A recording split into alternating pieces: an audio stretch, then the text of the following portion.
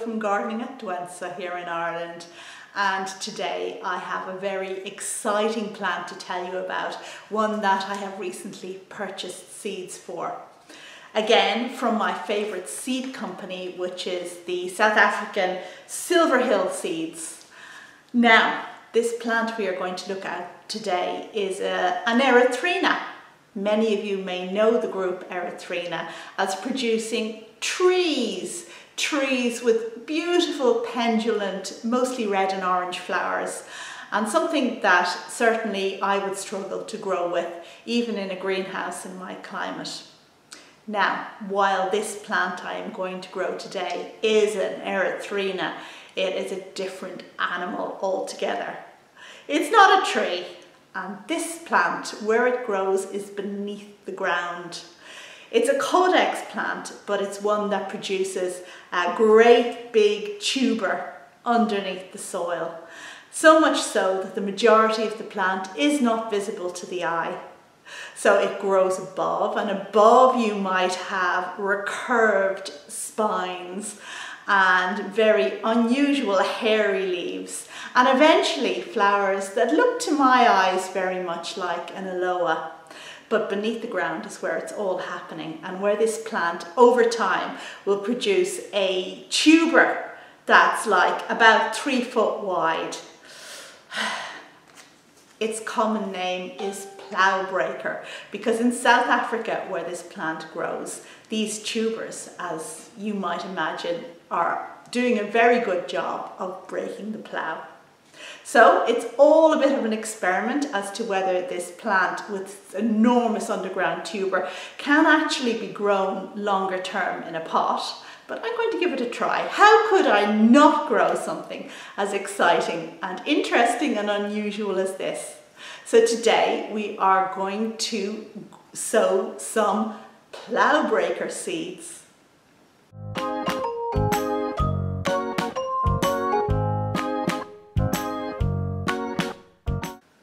And before we kick off with sowing these amazing seeds, I want to just make a little note about Silverhill Seeds. Now, Silverhill Seeds are in South Africa, but they will post worldwide. Postage is a little bit expensive, but what you are guaranteed is very good, very fresh seeds. And this is particularly important, for example, in the amaryllis family, where the seeds need to be sown fresh or not at all. And Silverhill will put you on their list for amaryllis seeds, and when they are ripe they will send you an email and you can choose to purchase or not. However, this isn't an amaryllis seed we're going to sow today, but I just thought in terms of where you might source these beauties, particularly South African beauties, Silverhill Seeds is certainly a good port of call. And now for the moment of truth, when we open up this packet and see what these seeds look like. And I am led to believe that they are unusual. Oh goodness, would you look at that? So they're red and very berry-like in their appearance, but they're hard, so there's nothing berryish about them at all. And I have 5 beautiful seeds as big as a tree peony seed and waiting to be sown. Now, these are seeds that are going to need scarification. Certain seeds in the wild have developed a coating, and the reason for developing that coating is to ensure that the seed doesn't break open, doesn't germinate until conditions are favourable for it to do so. So these seeds have a hard coating that will need to be broken down by one of a number of things depending on the environment. It could be that the vigours of a cold winter and frost will break down that heavy coating. It could be that the seed expects to be eaten by some animal and pass through its digestive tract, where the tummy acids will do the work in breaking down the coating. Or it could be that the plant expects mice to nibble on its seeds, and they say that this is the reason why these Erythrina seeds have developed their thick coating. Now, I don't have any mice handy, thankfully, so we're going to have to do nature's work for it. We're going to have to mechanically break through the thick coating of this seed so that it will germinate quickly and give me those fantastic plants. And this process is called scarification, and there are various ways to do it. So you can scarify your seed coating by rubbing it with sandpaper, for example, by clipping it just a little bit with the nail clippers, or by using boiling water. And today we're going to use boiling water. So without further ado, we're going to switch on the kettle and get that water nice and hot. And then we're going to let it cool slightly to 180 degrees. I'm going to pour this water into my cup.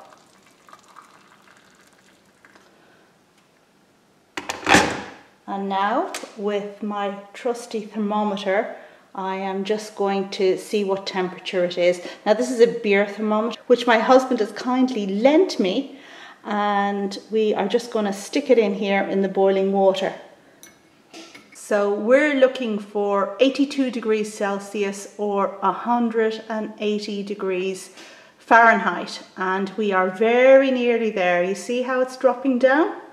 So at the point when this water is 180 degrees, which I think is round about now, we are going to whip out the thermometer and pop in the seeds. And you can see that 3 of the seeds have sunk and 2 are floating. And I think sinking is what we're looking for. So once, ouch, this cup is hot. Surprise, surprise.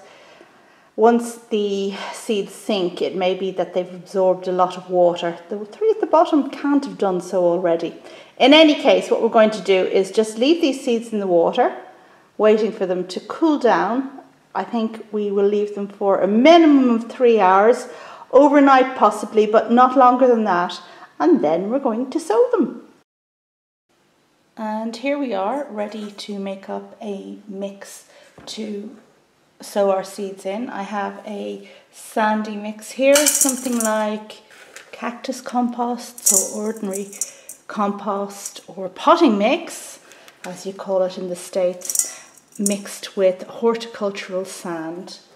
And I'm going to mix that with added perlite just to make sure that this plant has extra drainage. Just give that a bit of a mix around. Now, I'm taking the little container that I washed earlier. I'm going to put the mix in here, filling 5 cells. Now just pressing quite gently down here at the top to make sure there are no air pockets, and cleaning up.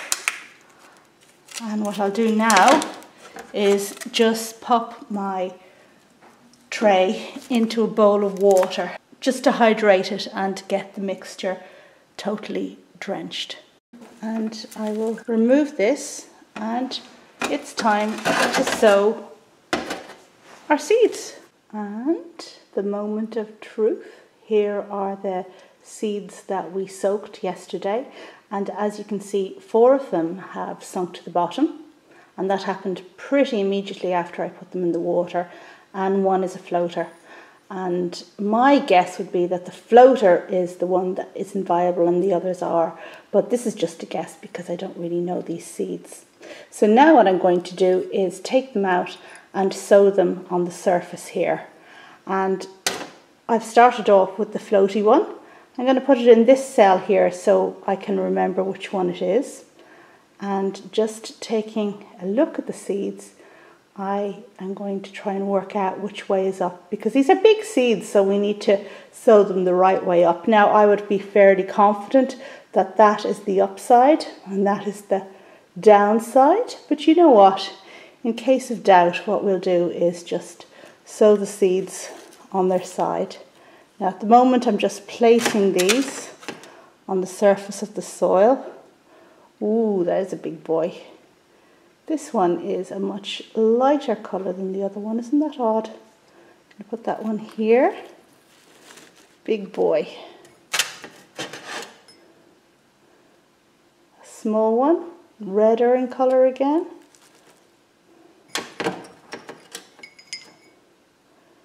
Another small one. They're all kind of different shapes, which is really interesting. Nothing uniform about them.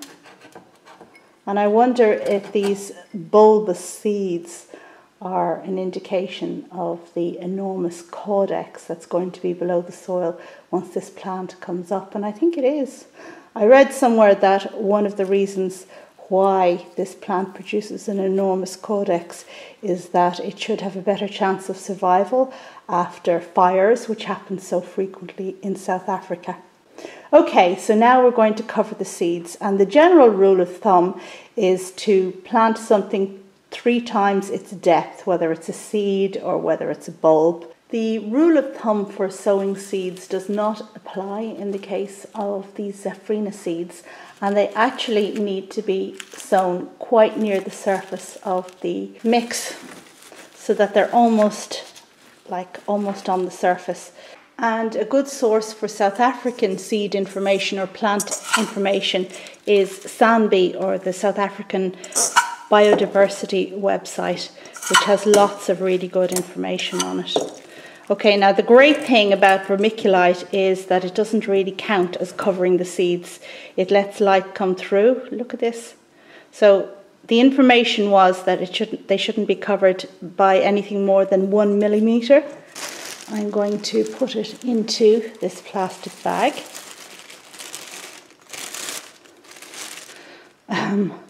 The name is here and it's kind of obscuring the light, so I'll just turn the bag around like this so it's completely transparent over the top.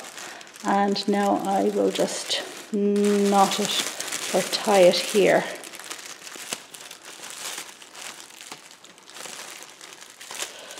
Now, by putting this into a plastic bag, I've created a closed system, one from which moisture cannot escape. So any moisture that's in there is just going to circulate and go round and around. So that means that I shouldn't have to water this again until such a point in time as the shoots start coming up, and then we need to take the lid off.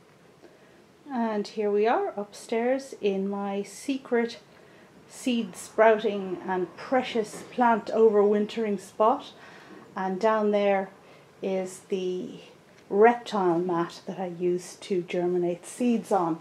Container here just to kind of buffer it a little bit, and just place my seeds in there on the heat where hopefully they will start germinating. And here we are, just a mere 5 days later, and I have some very, very exciting news relating to my plough breaker, which is what's going on in here underneath the plastic bag. And I don't know, can you actually see? Can you see a spot of green in there? We're going to have a look. And that involves taking off this elastic band that we so carefully tied around the front. So exciting. There's nothing like germinating your own seeds for level of excitement. When those seeds eventually flower, that's the sense of accomplishment, but the excitement is when you see them popping up their little heads above the surface.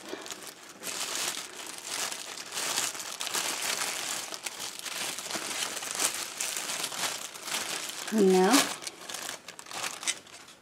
you see it?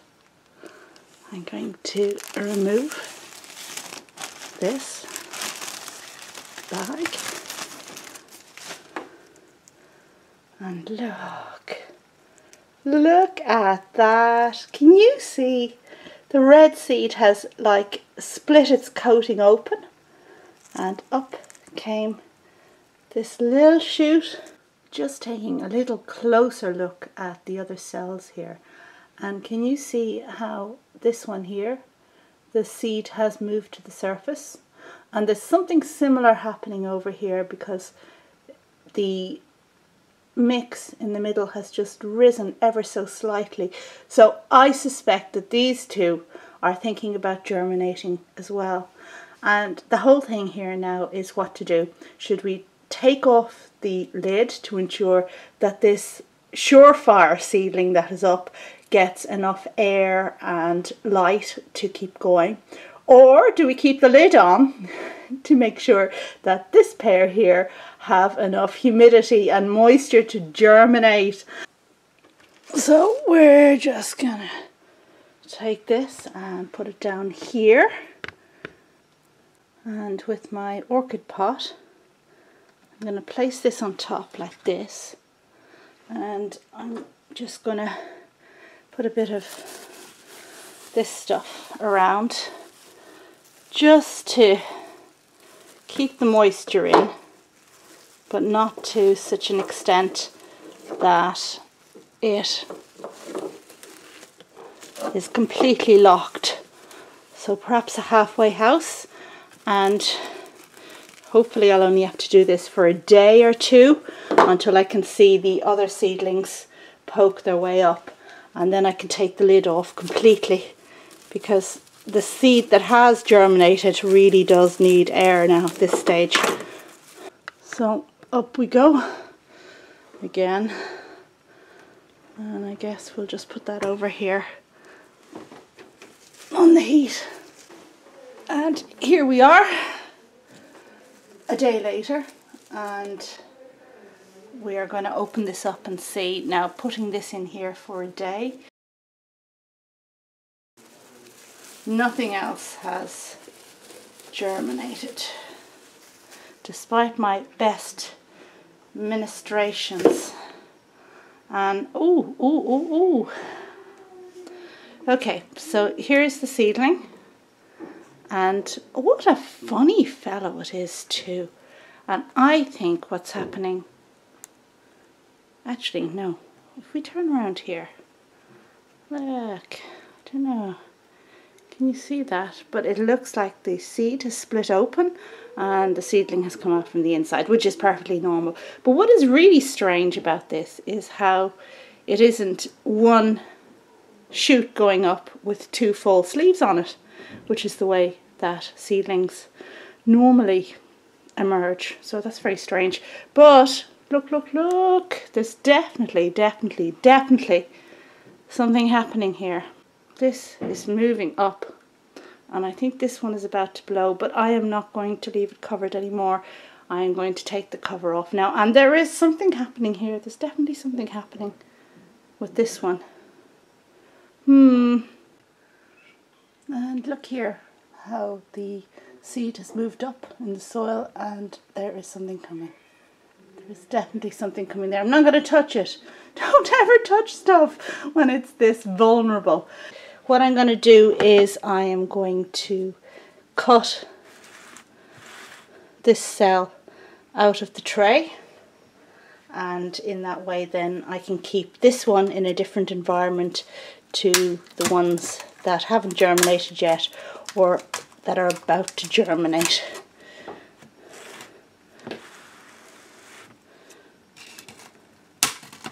Now, if this were annuals or very common seeds, I wouldn't wreck my little tray, but these are very precious ones, so now I can keep this separately from the other ones. And here I am with the emerging seedlings and the ungerminated seedlings all wrapped up nicely, and I'm just going to put my one germinated seed here. I'm doing a halfway house thing, so I need to get him used to light and air. So this is a north facing window. It's not going to be too bright, and I've taken off the cover so he's getting less humidity. But I'm going to keep it on the heat mat maybe for a little while and just see how that goes. And hello there, very exciting day, time to repot my plough breakers. So come on in here and let's have a look at what I've got. And here is what we have. So let's just have a look at this. Now, this is the original tray that I sowed everything in, and you can see that that seed that floated never germinated. So I was right to suspect it was a dud one. But all of the other 4 did. Now this one here was the one that you saw germinate in the last video, and I potted it on some 20 days ago when it was the same size as these ones here, and look how brilliantly it's doing. And let us just kind of excavate a bit of the soil here just to see if we can find this amazing Caudex that is going to go on to fabulous things. And look at that fleshiness that I can see extending down into the earth. So this is a really good indication of what's to come. We can still see the seed, strangely enough. It hasn't withered away. Still see it split open, but there's a lot of root and Caudex stuff coming down below. And let's have a look and see how it's doing in its pot. And I think if we have a look there, you can see that the roots are coming out the base, which is a sign probably that it's time to put this into a larger pot. But we're not going to do that today. We're going to concentrate on the smaller boys and pot them up. And let's just pause and have a look at the runt of the litter, this little one first, because there's something really interesting going on here. Can you see how the original seed has moved up here, and that's just sitting there with a lot of the medium on top of it. But down below here, this is the Caudex. This is the Caudex forming, and it's actually above the ground and looks very meaty and substantial. And my plan longer term with these plants are to elevate the Caudex. Now that I have a couple of them, I can experiment. It's not something I've heard can be done with this particular plant, but we're going to give it a go. However, if we look closely at this one, you can tell that it doesn't look very healthy. And in fact, the leaves are very anemic looking. And this one, from the moment it germinated, it was like it was albino. The leaves seemed to have no chlorophyll in them whatsoever. Now, I tried giving it a little bit of magnesium and a little bit of iron. The deficiency of magnesium or iron in plants can lead to paleness like this, but it seems to have done no good. And I thought, well, okay, let's see what happens. But just recently, as we can see here, this leaf is wilting and a leaf fell off today. So it looks like it's doing okay, but it's not. I think it's on the way out. Now, it's not too much light because the others have the same light, and when I saw that this was happening, I did move it into less light, and it seems to have made no difference. So unfortunately, I think I'll just discard this one and concentrate on these 2 other ones, repotting them, because they're the ones that have done really, really well. And this one here is the same size as the big guy was when I potted it up. So we are going to pot him up today, and I guess the first thing we'll do is try and get him out of this container.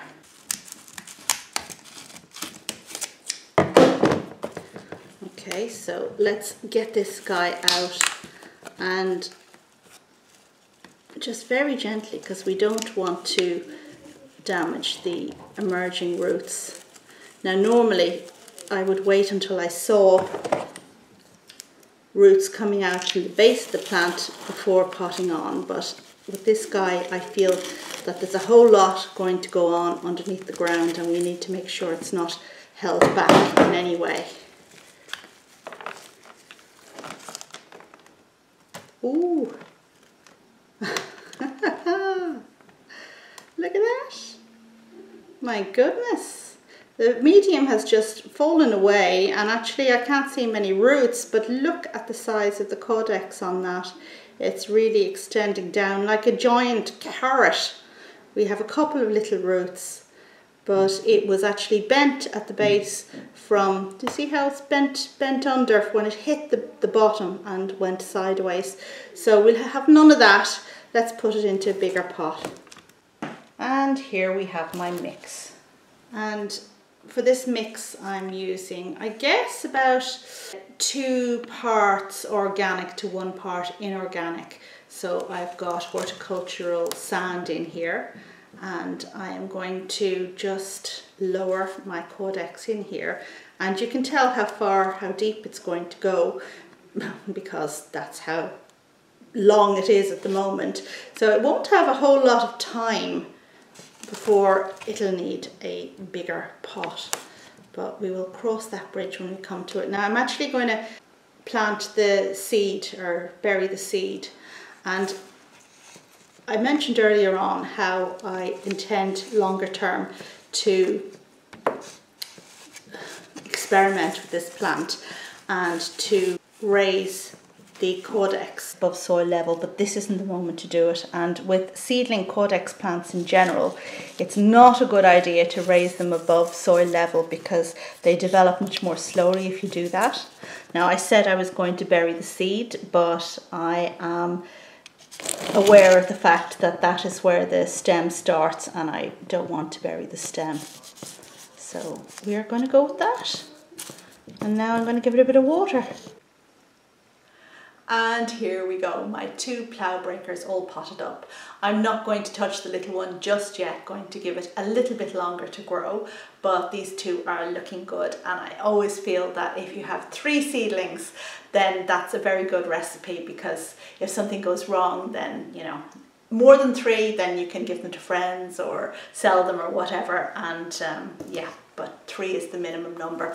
Okay, I hope you liked this video about the plough breaker, this amazing plant from South Africa that has so much going on below the soil, an unusual Caudex, and that you will check back for more unusual videos. This plant, you will see, integrate itself into my collection now and feature in other videos going forward, so look out for it. Thank you for watching, and I hope you have a wonderful Sunday. Bye.